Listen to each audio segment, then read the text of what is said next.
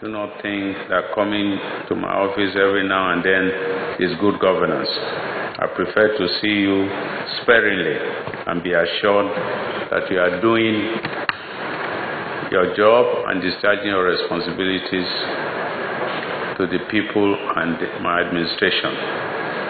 We expect you to make a quarterly plan of your action, of the things that you intend to do for every quarter, and we'll review this.